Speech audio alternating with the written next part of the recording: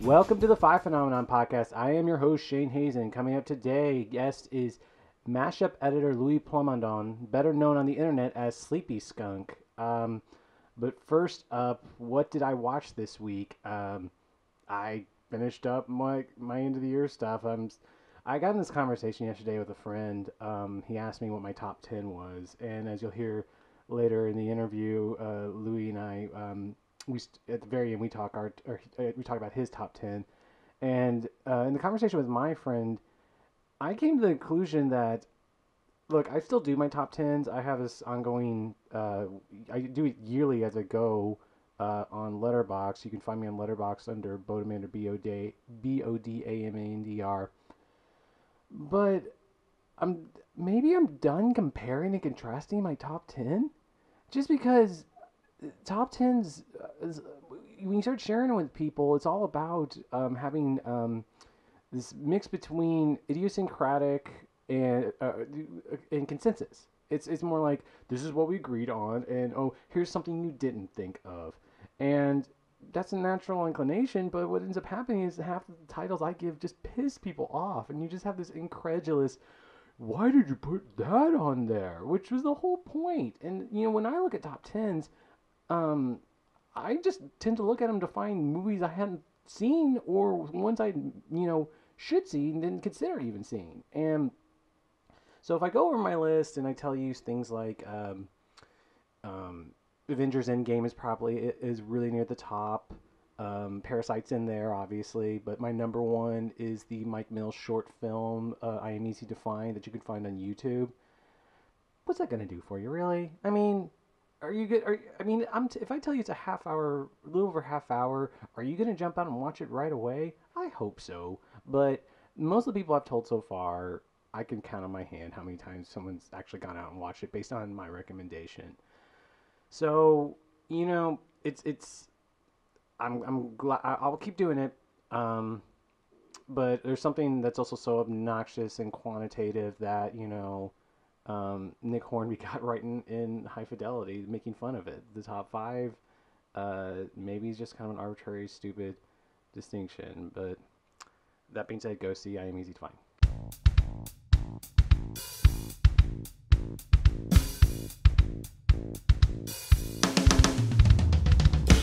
So today on the episode is Louis Plamondon, who was really, really polite about my Midwest bastardization of his French Quebec name. He, as we will discuss on the show, he's been making mashup trailers, which are just simply every end of year there's something to look forward to. There's really graceful reminder that while we're hard on Hollywood movies, that cumulatively they make some really good stuff, and especially when you compile it. There's a lot of, one of the things that always depressed me living in LA was it's so competitive for limited slots of jobs and livelihood. You tend to forget that almost every single person out there is a talented person who loves movies, and the talent may not be seen right away or in a way that can make other people money, but when you watch a mashup like this, it just reminds you that the movies do, even in the most corporatized, profit-driven incentives, there's some real creativity still in the movies. And Louis in particular is a very talented editor who started this as a hobby, and you could tell there's a clear love behind what he's doing in each of his mashups. So without further ado, here is Louis Plamondon.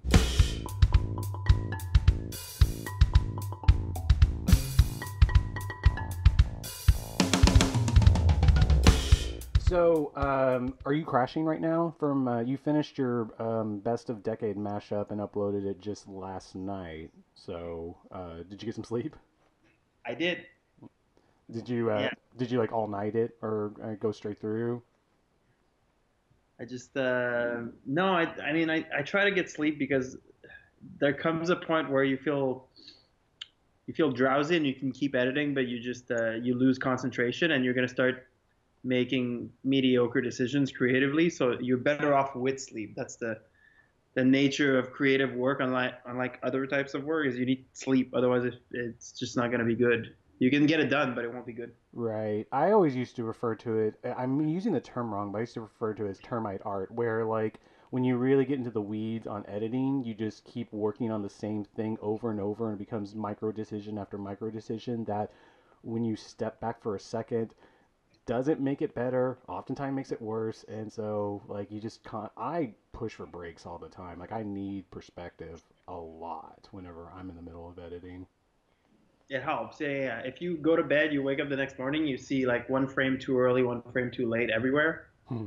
uh, and then you start rearranging the order of shots, but you didn't see it the night before because you were just yeah, you were too close to it. So for sure, like you need breaks and you need sleep. There's no way around it. So I guess starting out, first question would be, what are first off, do you are you an editor professionally, or is this just a is it are these mashups a mean to getting your name out as professionally? Yes, I work professionally at a trailer house in LA, but originally I didn't. I used to work in accounting in Toronto, and then eventually I made the move because these mashups got attention. Okay, what trailer house do you work at? Can you say? Sure. I work at Zealot. Okay, I knew some trailer houses back in the day, but I don't. I am unfamiliar with current LA thing. But so, how big is your subscriber base? It depends on the country. So if you look on YouTube, there's like a micro base at maybe like 16,000 subs. But if you go on Chinese YouTube, there's about like 7 million views and like a lot larger crowds of people that follow it. So it does get shared across a lot of platforms, which earlier in the decade it didn't. Everybody went to YouTube and this sort of was the only place. But then people started just downloading the content from YouTube and putting it elsewhere. So it just gets shared a lot. Was this is this because what China has like the 12 films they can show rule, and was this a way for people in China to see other films being out there, putting out there?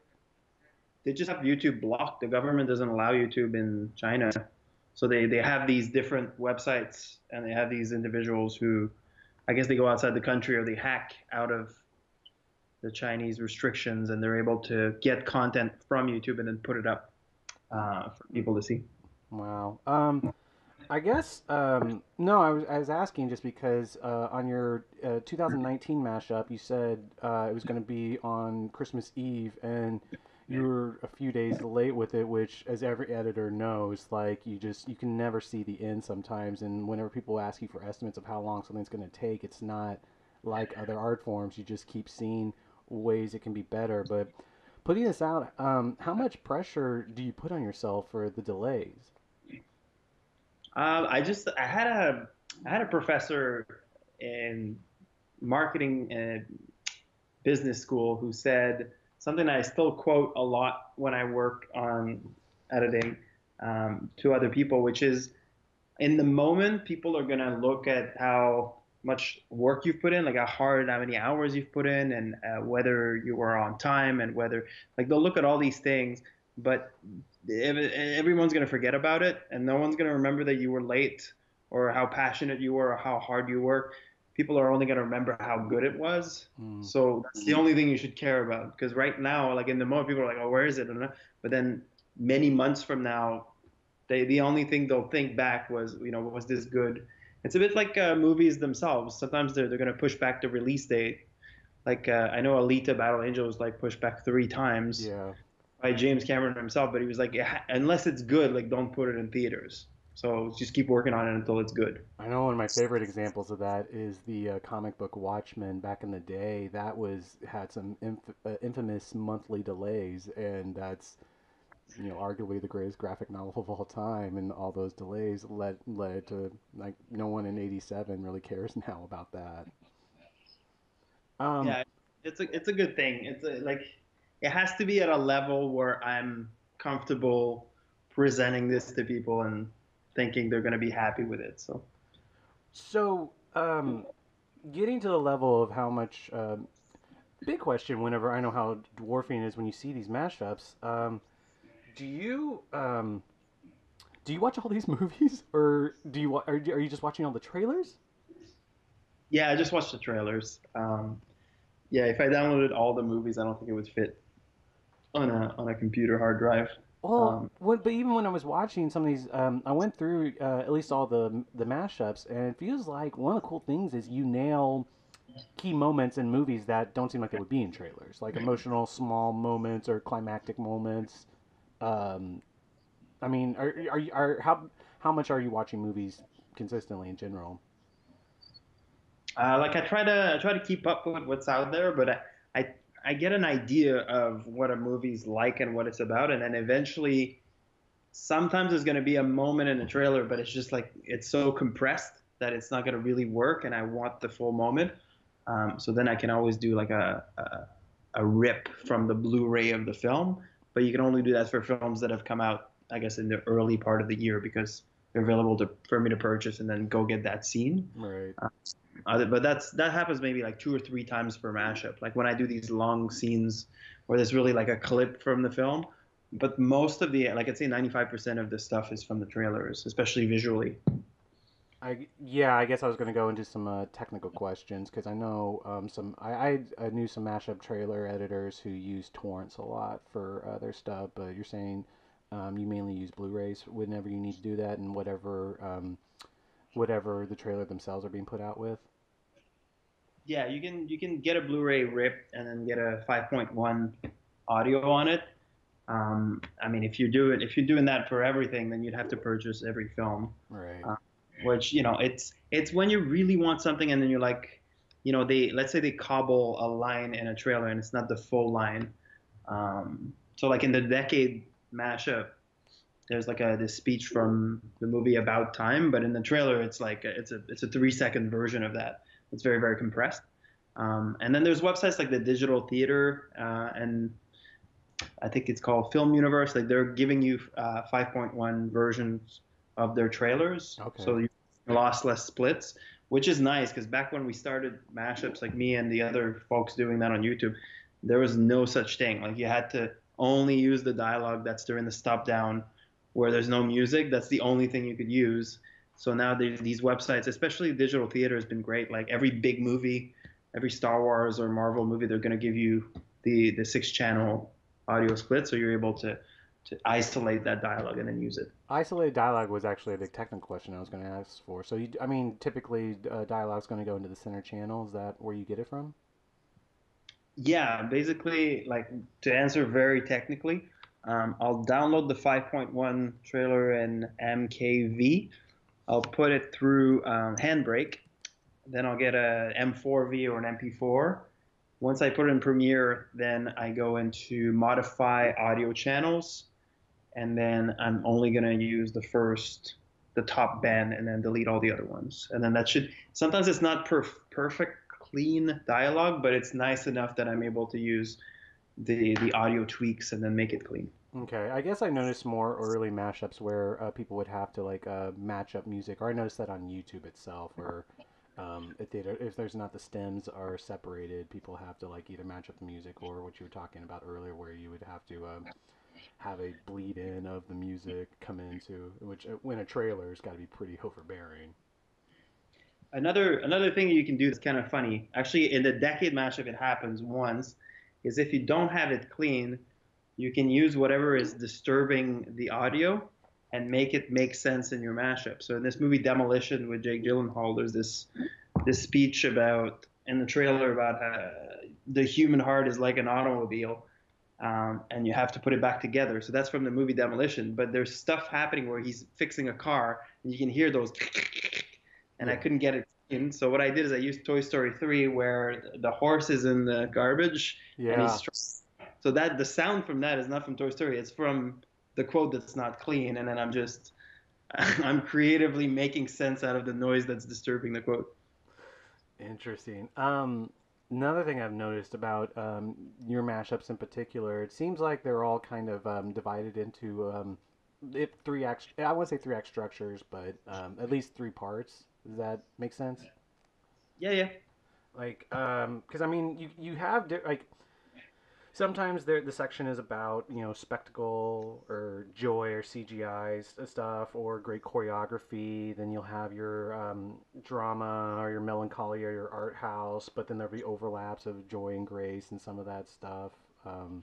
But I mean, where did the idea to make it three parts come into play?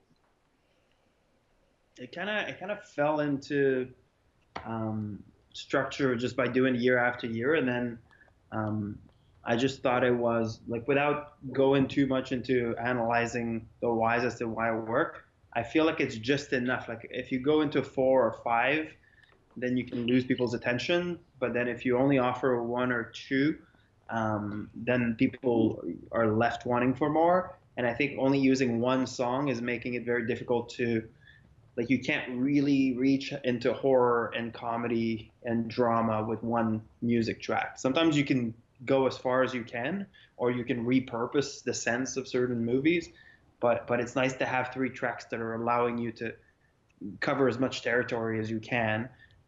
So it kind of works for me. There's no science to it, but I just feel that if you do a fourth segment, then people are like, "Oh my God, how long is this thing?" But your segments are divided into music tracks. That's your guardrail through how to get through each of these mashups. Yeah, and I'm trying to have as much contrast as possible. So like when you finish on like Avengers action, like I'm gonna go into you know the wind rises and something very like peaceful and like I'm trying to give people different different feels and different beats because otherwise if you do 6 minutes of nonstop action after a while people are like okay.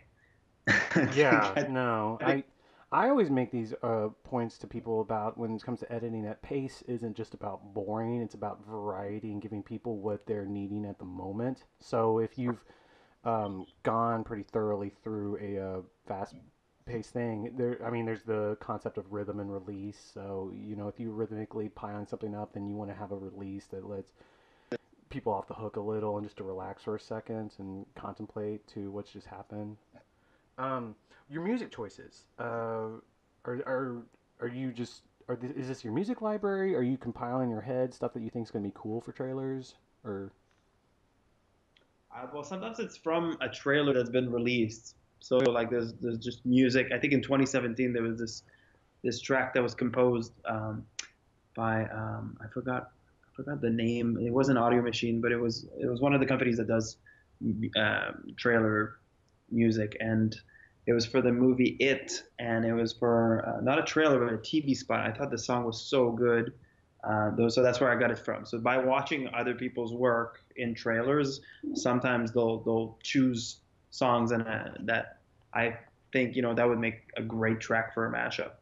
And then otherwise, I just listen to Spotify when I go to the gym, and then eventually I fall on something that plays on shuffle, and I said it catches my attention, and sometimes you hear songs that would marry well with movie moments, and then other music is great, but it doesn't really fit. So I guess it's the same song selection process that music supervisors do. It's more by instinct than by anything else. I mean, how much are movie scores a part of this too? Is that a big part of your Spotify playlists? Yeah. I mean, I try to listen to a variety of things, and then movie soundtracks is a channel that is gonna play quite a bit. Like I think in 2018 there was this song by Sigur Rós in the third segment. Like I got that on Spotify randomly. It just started playing, and then I thought, wow, this is pretty awesome. Well, Um, Sigur is just so cinematic anyway. Yeah. yeah, they really are. And then like they did have hits that were a lot more well known to everyone, and then that one song I had never heard before. Hmm. Uh, but it does make sense. Sometimes it's an artist that they're known for doing tracks that work well with movies, but Yeah, it's good. It's good when it has lyrics, but also moments with no lyrics. So like the Mumford and Sons that I used in the decade, there's this whole part where the song itself does not have any lyrics, which is nice because then it allows for me to, you know, not have to use an instrumental and just put in like moments, like a long dialogue piece. Well, what's the struggle whenever you do have to? Because I mean, there are moments where you've had lyrics interplay with what you're cutting into there. I mean, is it just in general you avoid it, and if you happen to find a ping that where the lyric matches up with the image, you keep it in. But for the most part, you're just trying to get rid of lyrics. Is that the goal, or at least the easiest way to get through it?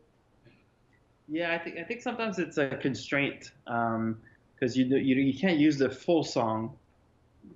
So you're trying to make a song that's about a minute to 2 minutes, like ideally a 90-second version of the song. But if you go into it too slowly, that's not good. If you go into it too fast, so you're trying to repurpose a cut down of that song, and sometimes it comes with lyrics unless you have the official instrumental version, which you'd have to ask the copyright owners for the official instrumental, or you can use a karaoke version, which I don't recommend.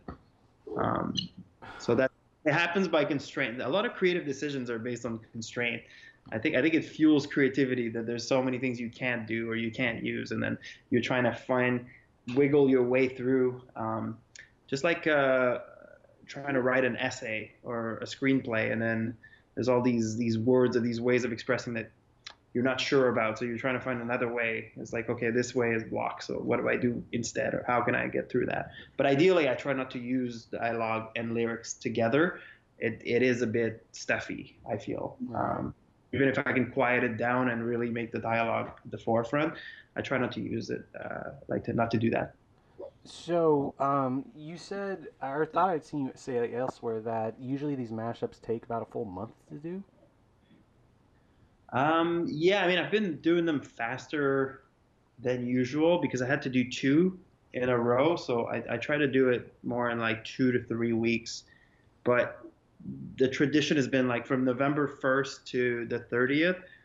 It's basically like that's all that's on my mind, and it's been like that for like all those years. So it's become a tradition. As soon as like Halloween is over, I know that the next morning I have to start doing that. I spend a lot of time on the music bed, and I build moments very, very early on. So like sometimes there's going to be a moment in the mashup that's really standing out, or that's really like well built.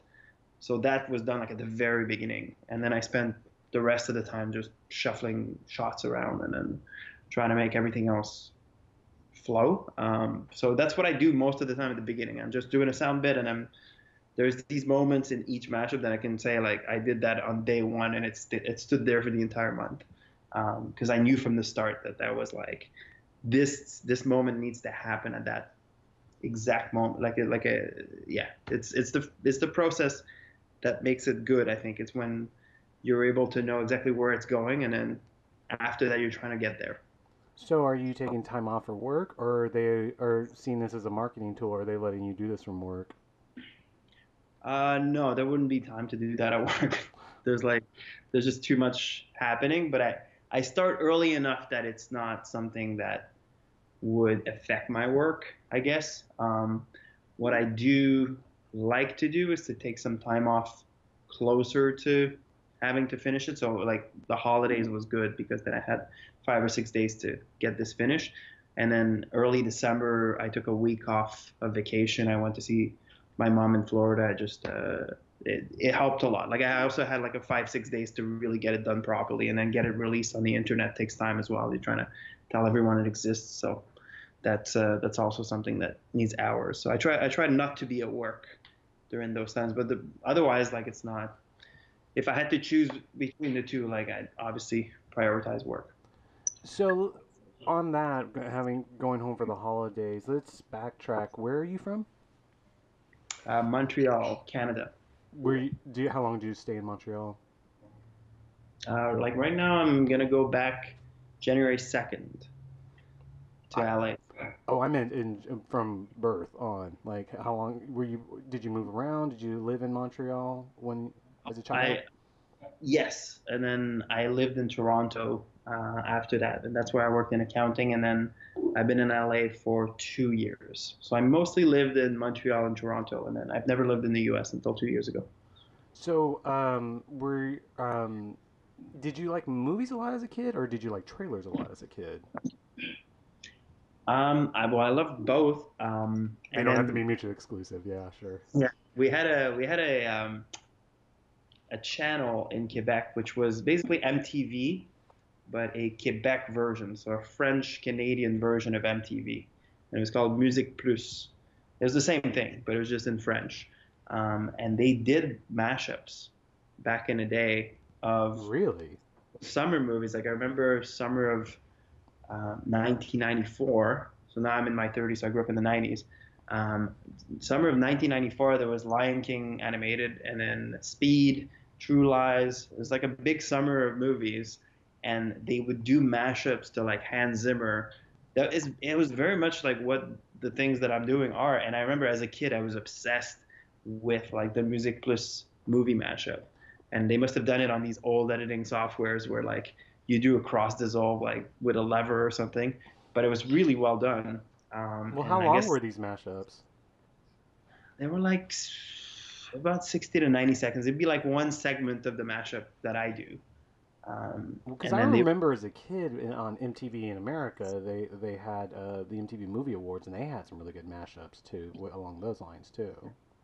yes, I saw that as well. So that's probably where like the French Canadian MTV got the idea from. It's probably the MTV Movie Awards, and they had a great use of music at these award shows. I guess they're still doing the MTV Movie Awards. I'm not sure. Yeah, I feel like that's one of those other signs I'm just getting older, where I'm like, oh, that's still happening. That's still a thing. Is Jim It's like a Carrey still getting popcorn? Yeah. Yeah, it's a big paid infomercial for Yeah. like summer movies. But and then I ponder like is was it like that as well back in the day where I thought it was awesome and I was just too young to realize that that's what it is. But I do remember that they did a great use of songs. They would pair up songs with movies that had nothing to do with the marketing of that movie. They would just use a song and use a movie, and then when they showed clips of nominees, you could hear these songs fit with these movies, and it was whoever was in charge of that was very had great creative instincts. I remember that Going back, do you remember your first movie? that I saw in theaters. Maybe just in general. I mean, your first. I want to know what your first theatrical experience is, but if that wasn't your first movie, what was your first one? The first movie I saw in theaters was Who Framed Roger Rabbit, and That it is was so awesome. cool. That is so cool. Yeah, and it was awesome, but it wasn't really a kids movie. But it was at the same time, which is why it works so well. Is because it's like a film noir and it's really heavy, but it's not because if you're a kid, you're not catching anything that's going on with the Well, dialogue, I know and with you're just my nieces and nephew, I used to, when they were growing up, I would describe the movie to them, and I describe the voice of Judge Doom at the end, and just start doing the high squeal part. Remember me, anybody? And like I would scare them just describing it to them. I just don't know if they would make a film like that anymore because it's such a risk because you're taking properties like Bugs Bunny and Mickey Mouse show up at some point. You're thinking all these IPs that are very protected, Sure. and then you're pairing them up with some things that are just like, yeah, I Well, don't you know. you It's just look very at something like Ready Player One right now as the example of where their brains are at. If they can do something like that now, that's how creative it'll be for like. I mean, I like the movie fine, but I remember someone comparing it to like a Family Guy episode of IPs being shoved in, where they just suddenly come up randomly, and like whereas Who Framed Roger Rabbit is a really coherent, great movie unto itself. Yeah, I thought it was like it was much more family friendly. Like Ready Player One is something for all ages, and then I guess Roger Rabbit was sold as such, but it's like it's a lot more edgy. Maybe it's because Zemeckis did the Back to the Future, and then he had a lot of clout with studios. He was able to have creative control, and then. But I remember that's the first movie I saw in theaters, and I was like blown away by how good it was. Well, what were your other big movies growing up? It's like I saw everything in the 90s that everyone wanted to see. So like Jurassic Park, Independence Day, and And then I would watch the Oscar ones too, even though I was very young. Like I would watch The English Patient and Schindler's List, and like I tried to find appreciation for every kind of movies, even horror. I watched all the horror when I was too young to watch it, and then I try to do that in these mashups as well. I try to give every film a chance to shine, even though they have nothing in common or they're just very, very different, meant for different audiences. That is definitely one of the things that shines with your mashups in particular. Like the thing I love about them is like I'm always pushing people to like just not distinguish between high art and low art, and the way you blend them all together. Or are you a big fan of South Korean cinema? Yes. The genre mashups you were perfecting how like these things have more in common than they don't, and they don't need to have these arbitrary distinctions between them, and have these movies can move from one moment to another, just like a good South Korean movie. Just it blends genres so well. Like these mashups, I don't know. Sometimes I was going through all of them. And I just remember thinking like, whenever they're always really inspiring, and you always when you want to lament about how uncreative Hollywood could be, or the film industry is, like you just have to look at your mashup and it's like this is human ingenuity on at its highest. Like this is creativity, and these are the things we can achieve. Like you just it accumulates it all together. And it's so inspiring to watch these mashups. Well, I really appreciate it. And I agree, like I echo everything you say. There's a lot of criticism about modern filmmaking, and I've had these arguments, including at work with other editors. I've had these arguments about how modern filmmaking is excellent versus, oh, everything they make nowadays is so bad compared to, and I compare it to music where I said, growing up, I had people telling me like, oh, the 70s was like the best music was in the 70s, and everything they make now is terrible. Everything, and now people are using the 90s. They're doing the exact same speech. They say like, oh, in the 90s we had Nirvana and Smashing Pumpkins was so much better than all the crap that's in the radio now. And it's the cycle has nothing to do with the creative output. It has to do with growing old Yeah, and the 20 latching. the 20-year cycle is so weird whenever, and it always comes around to like who's in charge of, not what I mean by in charge, but who's the person like kind of in the positions of media to say like this is what's good and this is what's bad. And it's repeat we've seen it on cycles now multiple times, and just a new version of the get off my lawn phenomenon. That's exactly, yeah, yeah, yeah. That's exactly what it is. And then in 2040 or in like 2035, there's gonna be some people saying how Inception and Black Swan are masterpieces, and everything that's being made now is crap.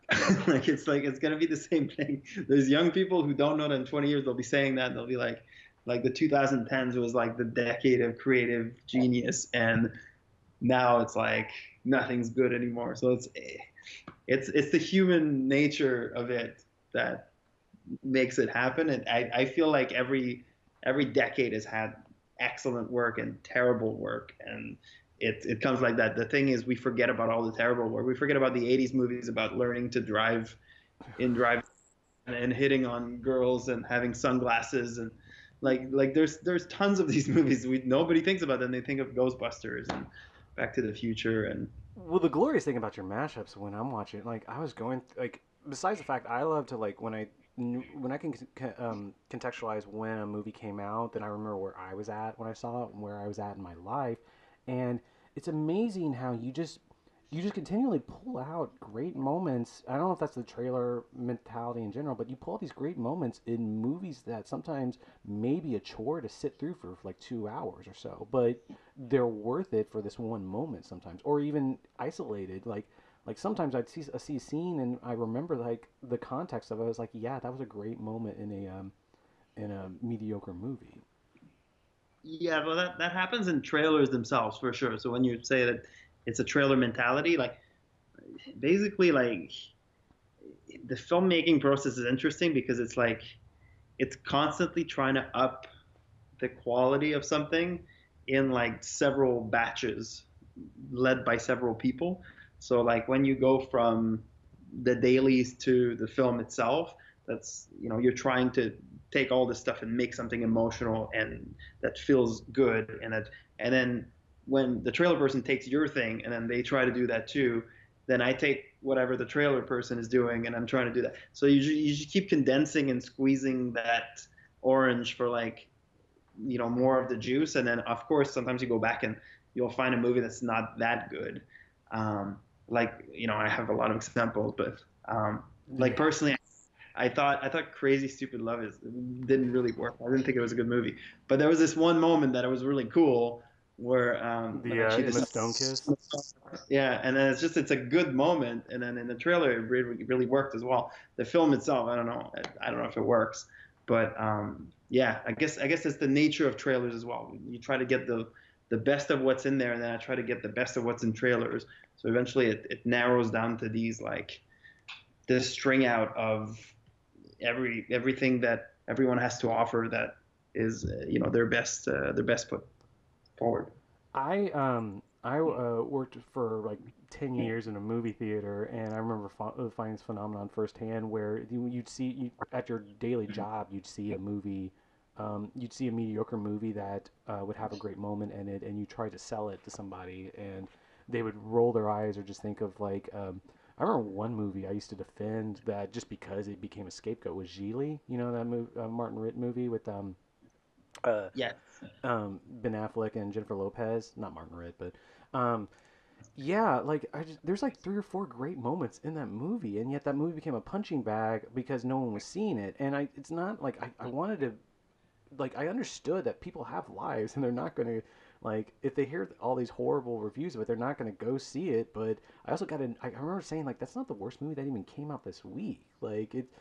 And so I just remember in particular falling in love with great moments in movies no one else would know, and it became like a private thing. Like you couldn't, like, you almost stopped telling people about it just because they'd roll their eyes. Like I know when I first started Pleasantville, I have this such a fond memory. It's not in the whole movie itself, but there's like two or three moments in that movie, and that it's got that great Randy Newman score where it just swells. It's amazing, and it's just like when I watch your mashups, that's I hate to say it, be so nostalgic, but it feels like I'm back in the theater watching a good moment that no one else is really paying attention to, or they're treating disposably. yeah, and I think some movies get great moments by building them up for a really long period of time. Um, so you don't have to do that in a mashup. You can go straight to the good stuff, and then that's it. Even if it's out of context, it's fine because it's a musical piece, so people are accepting of the fact that you don't need context. You don't need to know who these characters are, and you can go straight to it. Um, so yeah, sometimes some movies they lead to this great scene, and then getting there is difficult. It's a difficult path, but then it does pay off at one point. So um, it's important to give every movie a fair chance, um, and not approach this thing saying, "Oh, I hated this movie, so I hated Brightburn, so whatever. Right. I'm not gonna use it. Like I'm not gonna watch the trailer for it." It's like it's not really like it's more fun as a end product if you're being very objective and you're giving every movie a chance to shine, no matter what performance they had at the box office or what kind of reviews they got, or even if it was panned or anything. You try to remove judgment and say like, what do you have to offer? And then you'll find an amazing shot in this trailer for a movie that like shouldn't have that amazing of a shot, but they do. And then it's the funniest thing ever. You're like, um, it happened in like Father Figures with Owen Wilson. it's, it's like this disposable comedy that came out, and there's this one shot where like their car is on a real road track, and it's like everything is blue, but the red of the it's like it's the best shot ever. So you take that out of there and you put that in the mashup, and then everyone thinks it's like a foreign Oscar contender, but it's not. It's Father Figures. Which one was Father Figures? Exactly. No, I mean, was that the? That's not. You had the one of. Oh, I'm completely thinking of something different. I was thinking of that Jason Sudeikis, Jennifer Aniston one for a second. But what was Father Figures? It was like I think it came out 2 years ago. But if you go in the and watch the trailer for it, if you go on HD trailers and you search Father Figures, you watch the trailer, you'll see that one shot where like it stands out. It feels like like it's another movie because it's like the film is shot like like any comedy that's being done on a budget with like very efficiently, but then for some reason it has this one shot that like does a great job at composition. It's like, I don't know. I'm 99% sure that that's the film, but yeah, you should definitely watch the trailer and go find that shot. I thought it was hilarious. Okay. It happens often, like it happens sometimes. So I have to watch every trailer and then I have to give everyone a chance and then say like, what's the best lines you've got? What's the best shots you've got? And like, how can this work? And it's more fun. It's a lot more fun for people to rediscover or to like discover films that they had never heard of or had heard were to stay away from.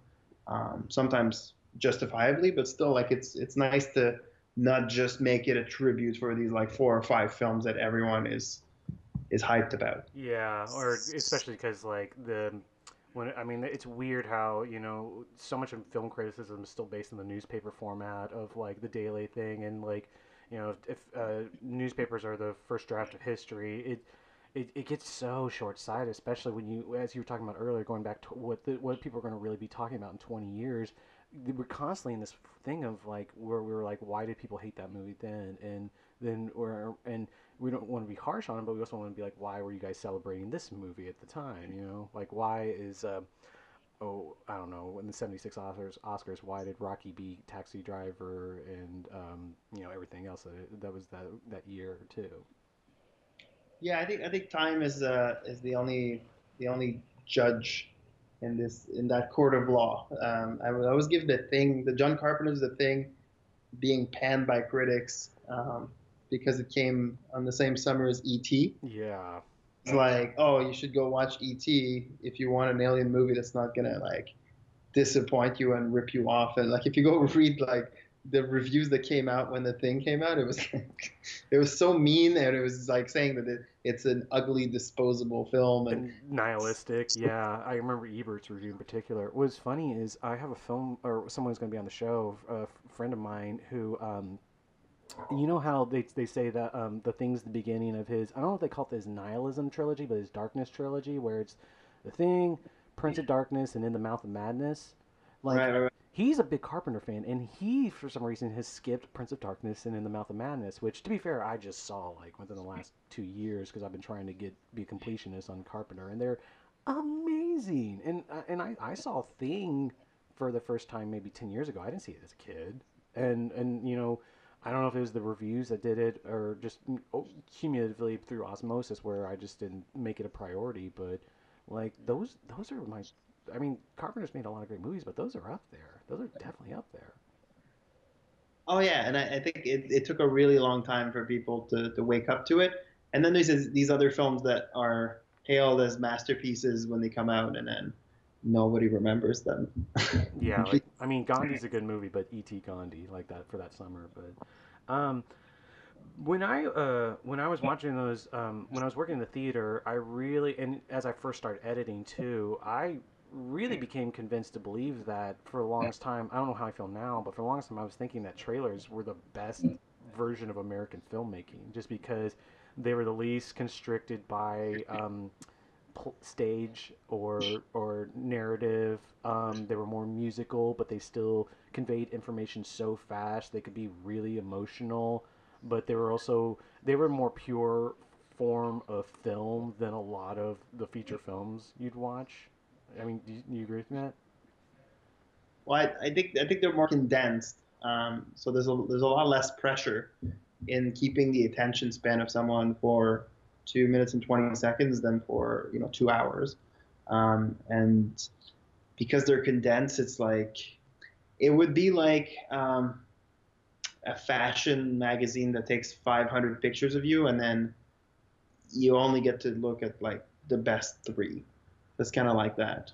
So it's just like there's all the stuff that's a struggle about the movie is not present in the trailer. Sure. So Well, no, I mean, particularly think like I didn't want to say that you can stretch out a trailer's rhythm into a 2-hour film, or I mean, I think there's a perverse way to do it, but like, I just remember just there's so many movies had a better time at their trailer than I did watching the entire 2-hour movie. A more fulfilling time sometimes. Yeah, I think it's been very like transformative as well. Like I feel in the 90s there were trailers that were cut in a certain way, and that was the way to do it, especially when Don LaFontaine was the movie voice Oh, guy. Like, right, the Inner World guy. yeah, he was doing like all of them, like in Gotham, and it was like every time you hear his voice, it was like it was telling you right off the bat, like this is not made for television. Like this is a movie that you have to see in theaters. That's why the voices and they stopped doing that. Obviously, he passed away, but they stopped doing that, and then it became a very like audio intensive kind of craft. I think the trailer editor's name is Bill Neal. He works at Buddha Jones. He's one of the best, if not the best, and he did this trailer for the remake of Texas Chainsaw Massacre I remember in that trailer where they didn't they 3. riff on the original trailer though with that you had that like shot developing with that like hingy sound to it. Yes, and then he he started turning the industry. I mean, not like single-handedly. It just like a lot of great work was done by a lot of people, but he's pointed out as one of the first who basically, I think what he did is like he took a photograph sound effect and he started doing it on repeat. And when you repeat the same sound, it becomes unsettling because it feels it's just like a machine that's not working. So it was just like that photograph sound that just kept coming back and coming back, coming back, and then that trailer became basically what every client would say, I want a trailer just like that. Like, I want, why don't you guys do like exactly that? And then it sort of redirected the whole thing. And then, like, Prometheus had a great teaser as well that used the original Alien Right, sound, which right?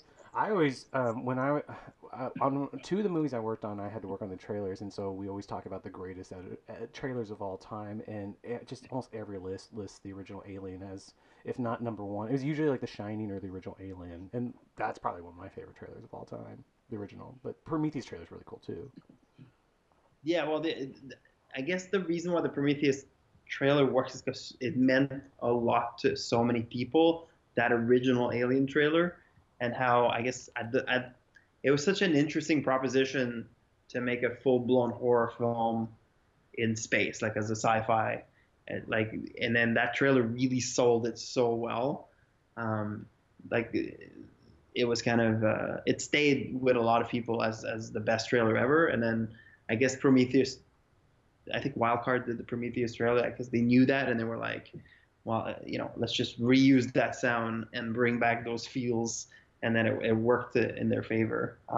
But yeah, I guess a lot of audio craft has been added to the trailer uh, industry in a way that wasn't done before. There was a very standard way to do it before, back in the day, and then now there's a lot more room for creativity. I feel people want something fresh. They want the next trend. Well, I remember forever the Hans Zimmer Blah from Inception, which I don't think was even Hans Zimmer or somebody else working for him, was the trailer trend that everyone seemed to, which also bled over into some movies too, or into blockbusters as well.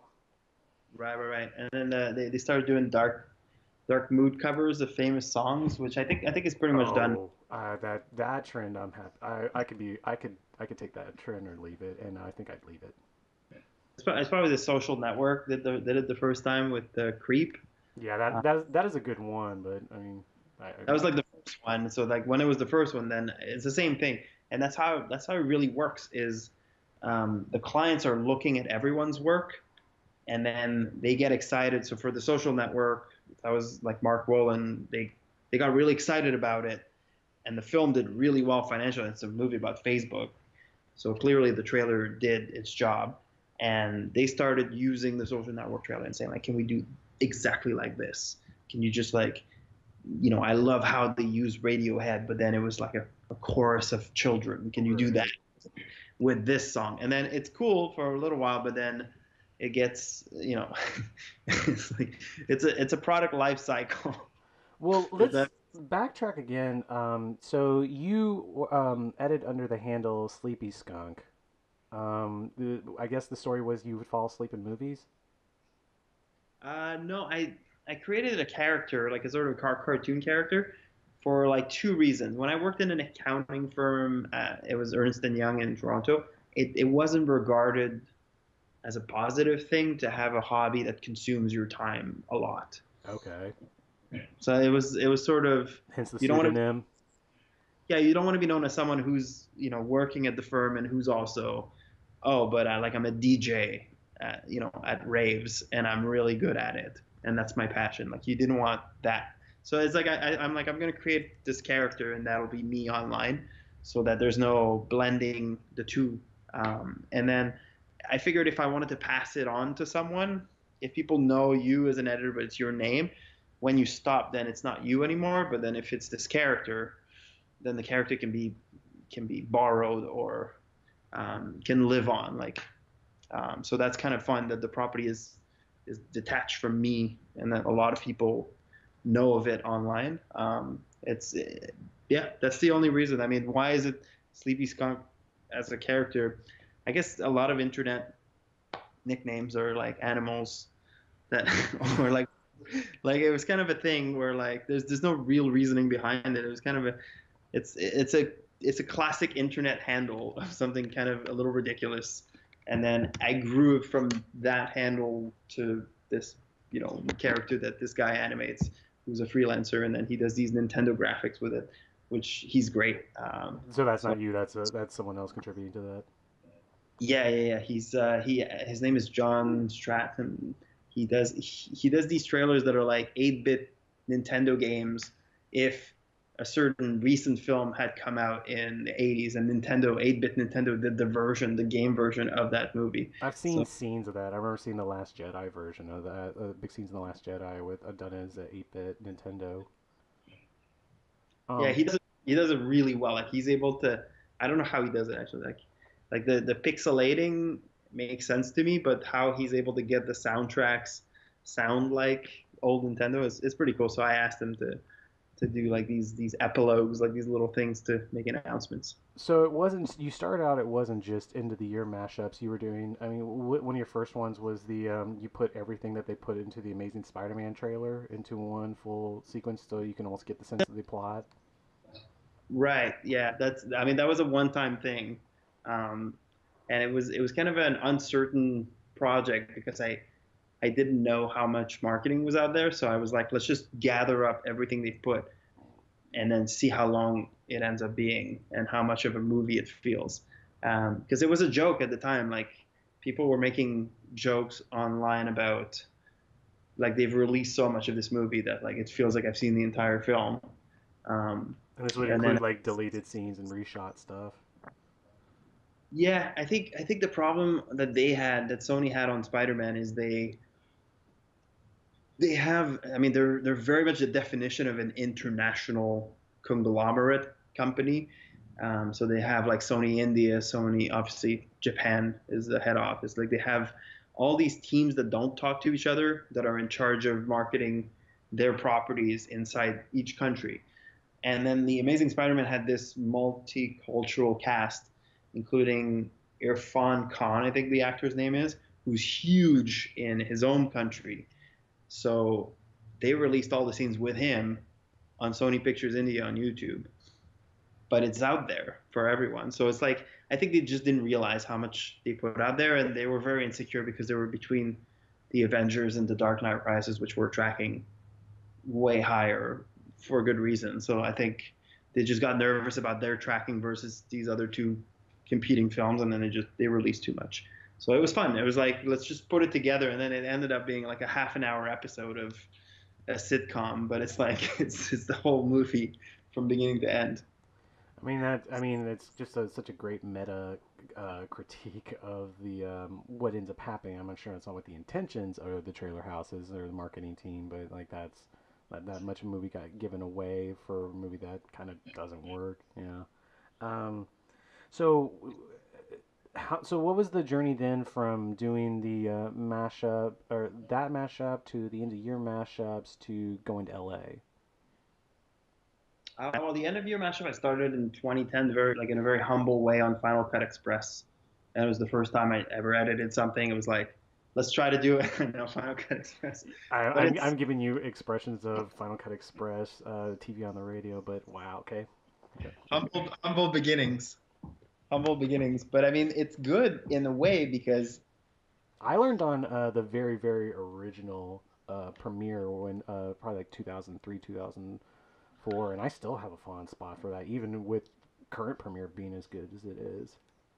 yeah, if you don't know anything about editing, I was gonna say like it's just you have to start somewhere comprehensive and like Avid is not gonna get it easy for you to like to get to do what you want. Like you have to start with the basics, and then Final Cut Express. It's not iMovie. It was better than iMovie. It did allow for like all the export options that you needed and all the sound tweaks so it was very basic. And I guess I still have that video, 2010 movie I trailer. I just watched it. Yeah. And I mean, that was the first time I ever tried to put something together, and then it got a good response. I was like, I'll do it again next year, and then um, so I guess that started before anything. And then in 2013, I heard from someone who's running a trailer house who sent me an email and said, basically, if you ever want to move to LA, I'd be willing to hire you because I watch your stuff every year, and I think you have something that is not trainable, and I think everything that you don't have is trainable. So we'd be willing to train you What kind of to stuff was did they train you on? a ton of stuff. I mean, there's two things. There's two like huge learning curves. There's the technical nature of everything, especially in finishing and in exporting, importing as well. Like you have to work at a pace where you need to understand how everything works and where are those files, what format am I putting these files in, how do I do this and that, and you're working with people who are extremely experienced, so they don't have that much time on their hands. Like people who work in finishing are always on huge deadlines, so just So learn are you technical. are you doing like I guess like I know I have to make this distinction between assistant editing and editing just because a lot of this like I don't know. Like I'm always I go onto a movie, I'm always like, can you are you hiring an assistant editor? Are they going to figure this out because the format stuff is it's so trying and it's something you have to keep up to speed with like because the technology keeps updating too. Like I was really lucky to work with assistant editors. They were very patient with me and they were very nice, and they explained everything to me. And then eventually you run out of things you don't know. That's the best way to put it. It's like eventually you've figured it all out, and all your files are in the right formats, in the right place, in the right everything.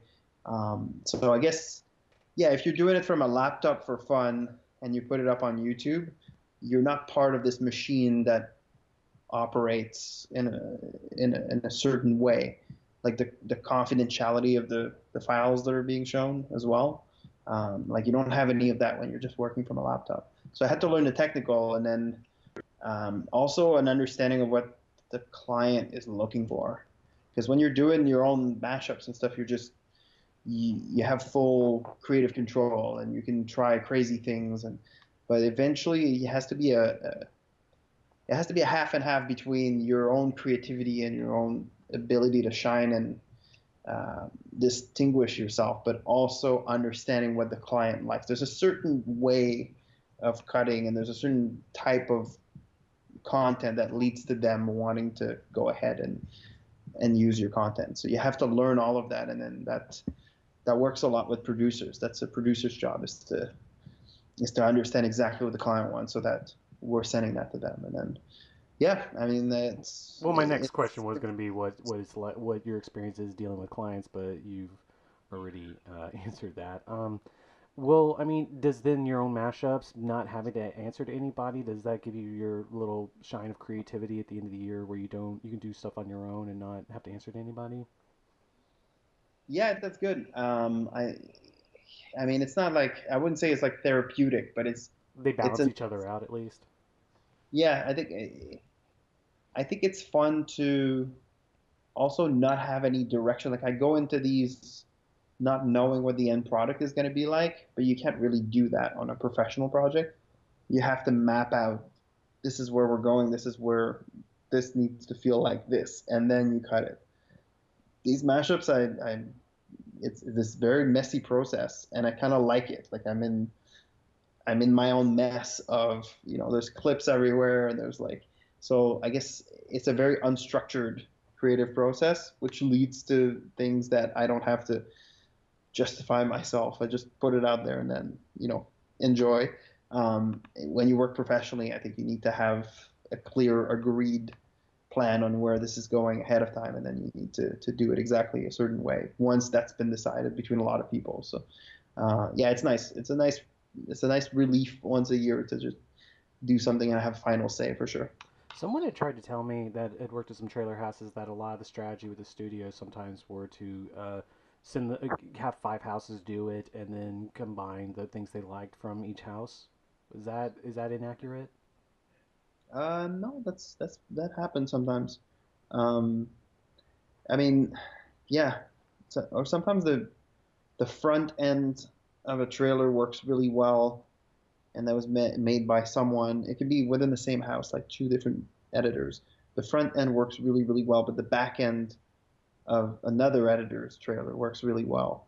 So they're just going to delete half of each trailer and just match them together because it's from the same source material. So sometimes you don't lose any of the storytelling logic. It's just someone does a better job at setting up the plot and explaining this is what this movie's about, and then someone does a better job at making you feel like you want to see it. And then that happens a lot. It's a very revisions heavy process, and the process works in the end. Like it works better than if one person is left to, you know, just like directors. I mean, Sure. it's not always true with directors, but like sometimes.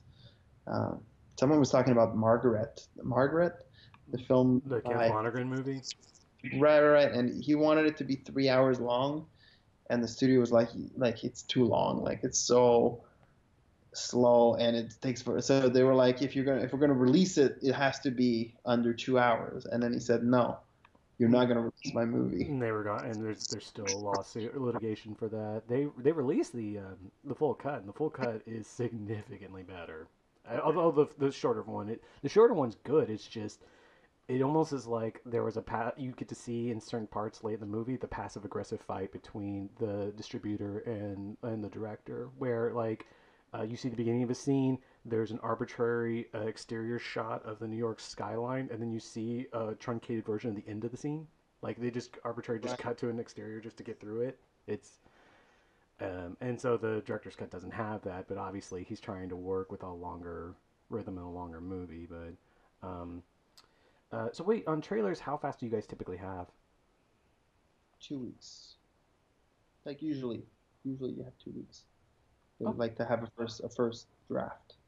And okay. then if you're cutting TV spots and digital spots, it's going to be more like 2 to 3 days or maybe. And then this would be a team of like two or three guys that are working on their own, and then seeing what each person comes up with creatively.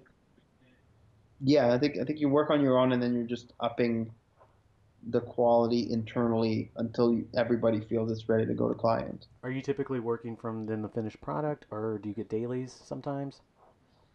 Mostly finished product usually comes in when they're ready to work a trailer. Usually they're able to send us something, but it happens sometimes where it's especially animated films, you're gonna have a finished product, but it's like all the clips are gonna be very unfinished. Oh, So so you have like animatics and stills and things like that.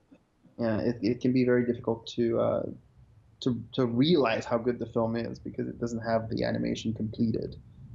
It just has these drawings and everything. So So you are the guest on the final episode of 2019, and I've talked to a bunch of people that tend to agree with me that my friend phrased it this way: it's not exactly 1999, but this has been a really good year for film. Do you feel that way? yeah, I think. Well, actually, I did a decade mashup, so I had some years that had a lot more to offer than others when I was doing that, and the best ones were 2010, 2013, 2015, and 2019. Those like Huh. I could put a mashup out of just those, and then the other ones were like, whew, like And the other ones I was trying to fit some stuff in. I was like, man, that wasn't. But every year has their great films and their bad films. But yeah, 2019 it was. I still haven't put my top 10 together yet, but I think I know what it is. Yeah, it was pretty awesome year. I mean, can you name some what you were thinking in your top 10, or just the movies you liked a lot this year? Why my number one is the same number one as everyone I know, which is Parasite. I think I, Back to I, I the think South Korean filmmaking. yeah, I think some people are starting to make the argument that it could win Best Picture because for some reason it's just everyone's number one. I I, Because I don't really I haven't I'm talking to people in LA recently, so that's amazing if that's what the vibe is going on out there. well, it's because eventually it's a preferential ballot. So Sure. eventually it's not the best picture, it's the most liked picture, if that makes sense. And then no one says that they don't really like or love Parasite. And everyone's coming out with their lists right now, and they're like, yeah, Parasite is number one, sometimes number two or number three if someone really got emotional about another movie, which is never the same. Everyone has a different number one when Parasite's number two. But I mean, the big challenge is that foreign language and the Oscars just the Oscar voters they don't like foreign language. They What never. Last Emperor would be the last Best Picture non-English movie? That's not right. There's got to be something in between there, or the artist technically, I guess. But the artist was like silent, right? It was But it, it had it the was just. one line at the end. I can't remember if the line was in English or not. That's a good question. Yeah. It was Anyway, it was like Tom and Jerry, which you can show like in classrooms in Asia, or like because there's just no talking, so it's just everything was acted out as a. iconographic.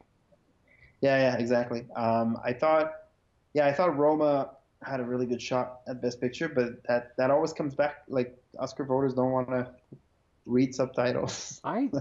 There's a part of me that like, obviously you're limiting yourself, but there's a part of me that wants to just on a aesthetic level, like if a filmmaker works so hard to direct your eye to have to constantly um, look down at the bottom of the screen, and also just the differences between the literary part of your brain versus the visual part of your brain, which I mean, yes, there's a lot of overlap between the two since when you're reading it's a visual thing, but your brain just is working different, so sometimes you're having to think different. I'm always impressed with people when they mess around with subtitles and do stuff with animated subtitles. That's always like those Night Watch movies did some really creative stuff with it. I was always impressed with that.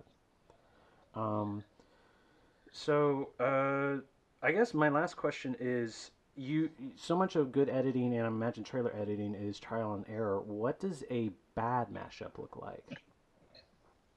It's really hard to do a bad matchup unless you're not very good at choosing what scenes are good. Like if you go get the best shots and the best moments out of all the films from the decade, and you just drop them on a timeline, like on your you just drop them on Premiere in a random order. You put a song under like it would still be good because it's like yeah, the curation part of it is what matters the most in the end. It's like But the if curation part's the part of the creativity. I mean, it's weird that like you have to tell like people who understand editing understand that like picking the shots really is, and like this isn't. I mean, the DP shot it, but when you organize it well enough, that's what makes it look as spectacular as it does. And I mean, just I think that's one thing you have a particular eye for, just because like there's these, you just keep finding these dynamic shots that just you put them together. I mean, it's yeah, yeah. I am a fan. I'm a fan of your mashups. yeah, well, I appreciate it. I think the process that works the best for everyone that has done these types of videos and for myself is you're gonna put a shot that's based on what you're looking for, and you'll leave it there, and then you'll replace it with another shot over it on your timeline, and then eventually the shot might get replaced and might go away. Like you could have someone who looks like they're crying, but there's another shot of someone crying from another film, and it just fits better. It feels better with the music. It connects better. So it's like the trial and error is to try these visual and pile them up until you decide which one is the best. And that's also how I get to miss out on some movies. Like some people were complaining that Rocket Man was not in the 2019 mashup, but it was for like almost the whole time that I edited it. But in the end, I found this scene from Booksmart that works so much better where Rocket Man was, and then I had to upload. So it's like at the last minute it got kicked off, but I replaced it because I'm looking for the visual moment more than I'm looking to make a comprehensive, like these are all the films that came out. I don't care about that as much as watching something that just makes you feel something, like it makes you feel good. Yeah, that totally makes sense from a rhythm standpoint. Louis Plamondon, thanks for being on the show. Well, thank you so much.